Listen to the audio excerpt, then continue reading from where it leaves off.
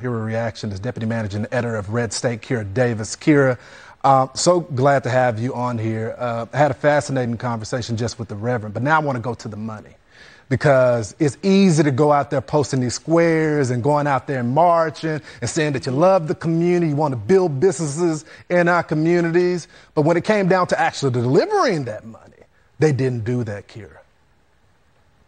Well, no, and people like you and I said that this whole time.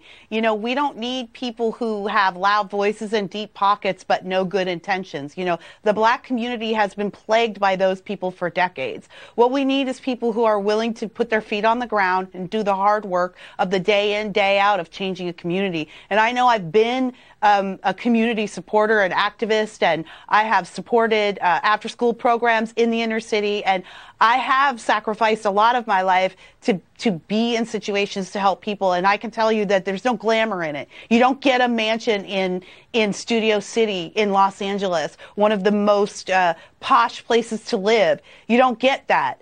You get a lot of hard work, sweat, blood, and tears, but we just got a lot of blood on our hands right now, and BLM has blood on their hands. We've been sounding this alarm from the start.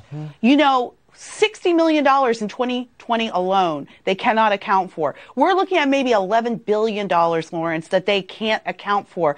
And there's nothing to point to say that, to say, oh, look, we did this. We changed this community. We uplifted this business. There's nothing to show for it. They could have taken that money and just thrown it up in the air on the south side of Chicago and done more good with it than they have with all of this organization. And now they have this, a $6 million home in Studio City. Patrice Coolers, who is a co-founder of BLM, her wife suddenly came into a $3 million mansion in downtown Toronto. So whose side are these people on? Well, they're not on our side. I want to play this soundbite from the mayor of Chicago. This is what she had to say. Watch. Real Chicagoans are asking me, how could you possibly even consider running for re-election as mayor of the city of Chicago after all the harm you've caused? Well, I disagree with you fundamentally, and I don't think I need to address and dignify your comments 1 second further.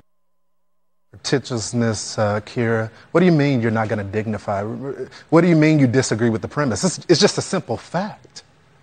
This is the problem, Lawrence. This is the whole problem from start to finish, whether we're talking about BLM or any of the other crazy things that are plaguing us right now. We have a whole slate, a whole slew of politicians, a political class who have never had to answer for themselves. They've never been held to account by the media that are their allies. They've never had to answer a difficult question. They've never had to justify some of the ridiculous decisions that they've made.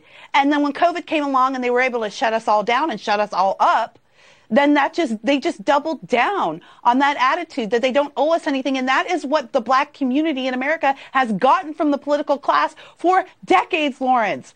No one has given us answers. They give us platitudes. That's right. They give us black squares in their avatars. They wear shirts that say Black Lives Matter, but they don't come to where we live. They don't dig in. They don't bleed for us, and they don't answer to us, and that's the worst part. And I think a lot of black voters are starting to realize that particularly when it comes to the progressive left, as it is housed in the Democrat Party, they don't think that they have to answer our questions. You're so right. They don't think that they owe us anything. You're so right, Kira. Kira Davis, thanks so much for coming up on Cross Country. Thanks, Lawrence.